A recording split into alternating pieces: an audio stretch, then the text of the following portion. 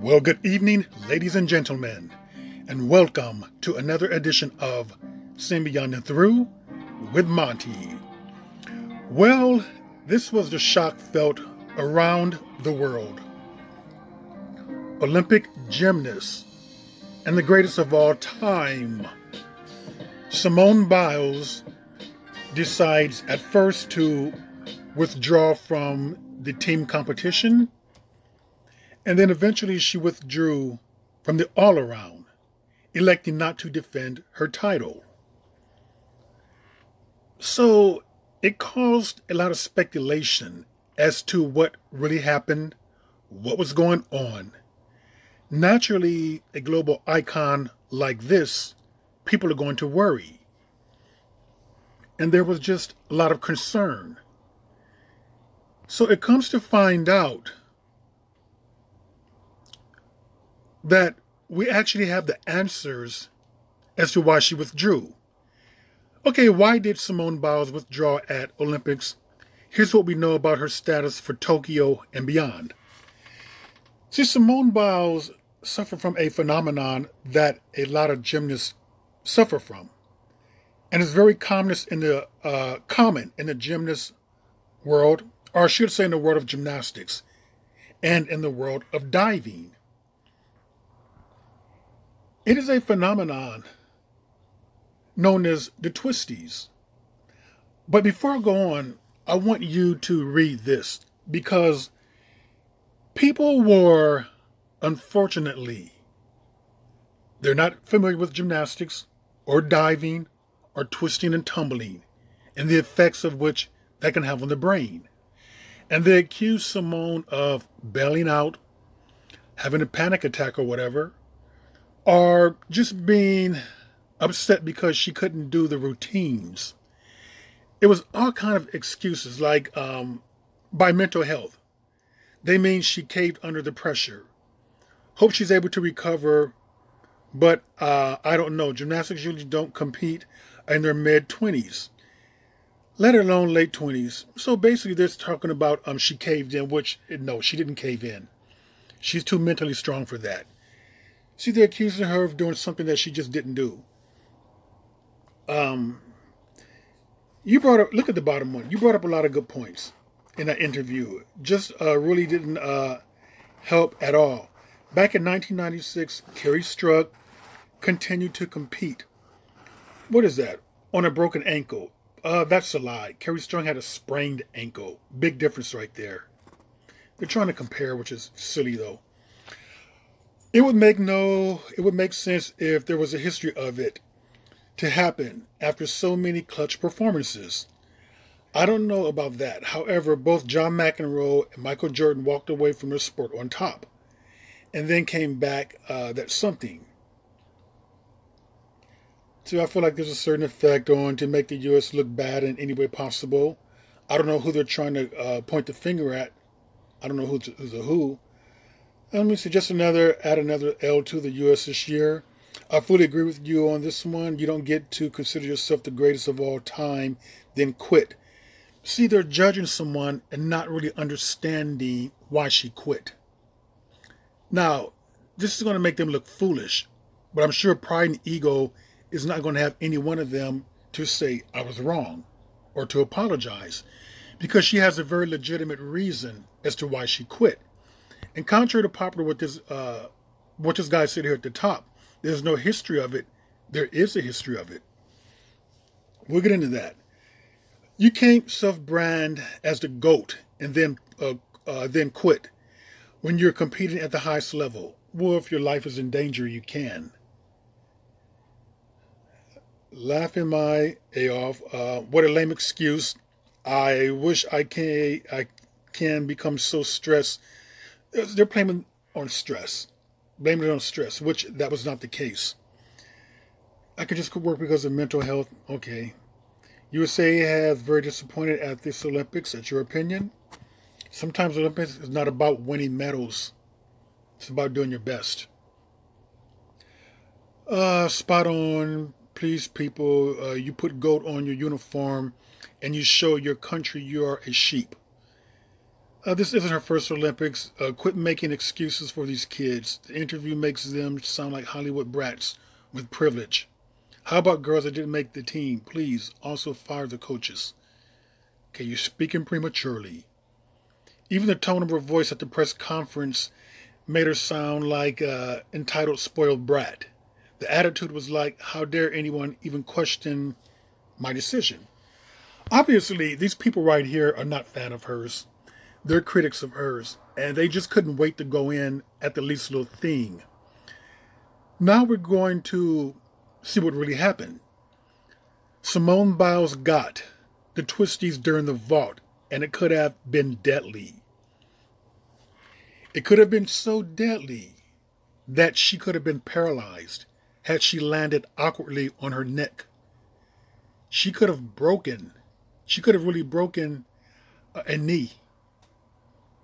I mean, she could have been out of sports forever.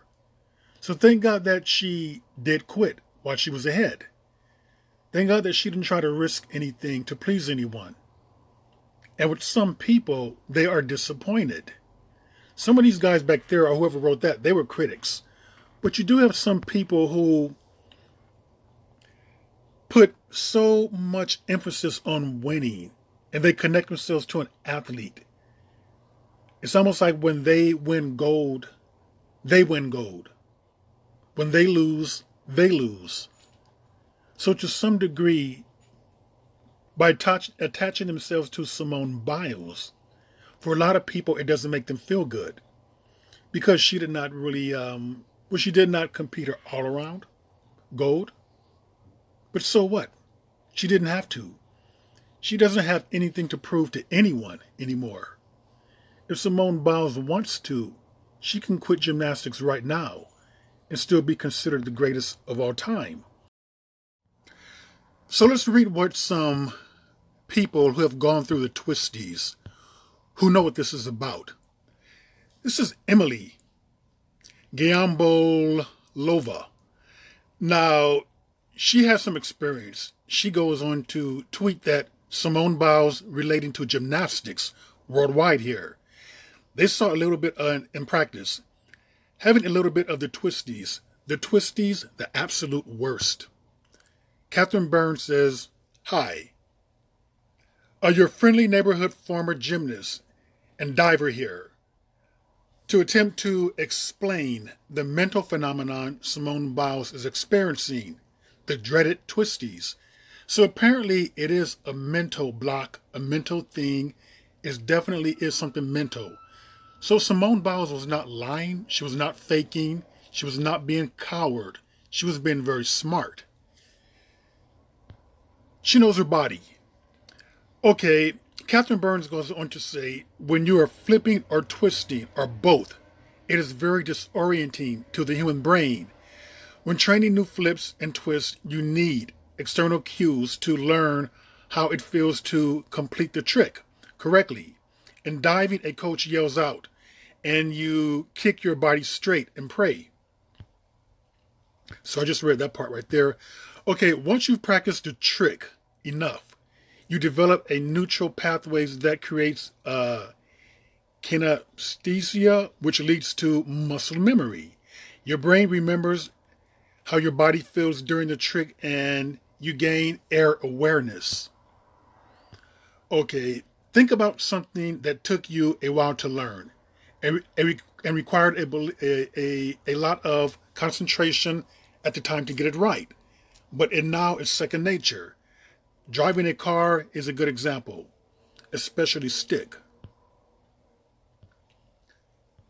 Let's go on to read this.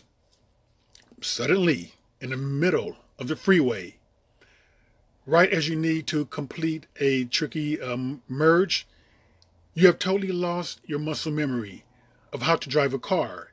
You have to focus on making your foot press the pedal at the right angle, turn the steering wheel, just to shift gears. It's terrifying. You're moving away too fast. You're totally lost. You're trying to think. But you know you don't usually have to think to do these maneuvers. You just feel them and you do them. I got it. The twisties are like this and often happens under pressure. You're working so hard to get it right that you stop trusting your muscle memory. You're getting lost in the air, second-guessing your instincts, overthinking every movement. We're not in a sport that we do not know anything about. This phenomenon is very common among gymnasts. It's very common in the gymnastics and diving communities. But for lay people, this is something that we're just hearing about. So no, it was no excuse. It was not anyone feeling the pressure, so to speak, or backing down. It was not anyone who was afraid. It was a real situation. It was a real phenomenon. It was a real medical condition. It's a real mental condition. It's all of those things. But it's a very legit reason not to continue on. Your health and your well-being and your quality of life is much more important than a gold medal. And thank God Simone knows that, because she did bail out. Now, I do hear that she's training again, which is good. But she knows that she has nothing to prove to anyone. That hopefully, if she is, this is just for the love of the sport. And her condition has improved to the point where she can do it. If not, she leaves us with a ton of memories for years to come. And most of all, she leaves us in good health. The most important thing is that in a sport that is unpredictable and dangerous like gymnastics, the most important thing is not any medals. The most important thing with that sport is that you can walk away from there whole. And we believe that Simone Biles will do this. And with that, ladies and gentlemen, that is another edition of Seeing Beyond and Through with Monty, and I will see you all beyond and through.